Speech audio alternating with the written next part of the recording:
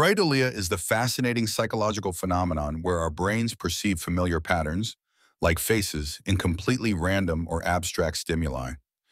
Our tendency to see faces in objects like car fronts, electrical outlets, or the moon is hardwired into our brains as a result of evolutionary development.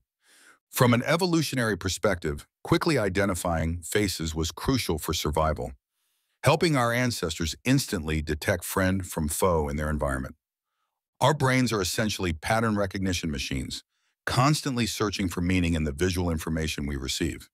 The fusiform face area of our brain is specialized for facial recognition and activates even when we look at objects that merely suggest facial features.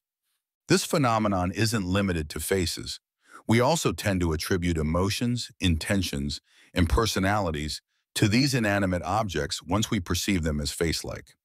Pareidolia explains why we see shapes in clouds, the Virgin Mary on toast, or rabbit silhouettes on the moon. Our brains are constantly trying to make sense of random visual information. This tendency is so powerful that NASA engineers famously saw a face on Mars in 1976, which later higher-resolution images revealed to be just a natural rock formation. Interestingly, pareidolia isn't a flaw, but rather a byproduct of our brain's remarkable ability to quickly process and identify patterns that might be important to us. Next time you spot a face in an object, remember you're experiencing an ancient neural mechanism that once helped your ancestors survive in a world full of predators and potential threats.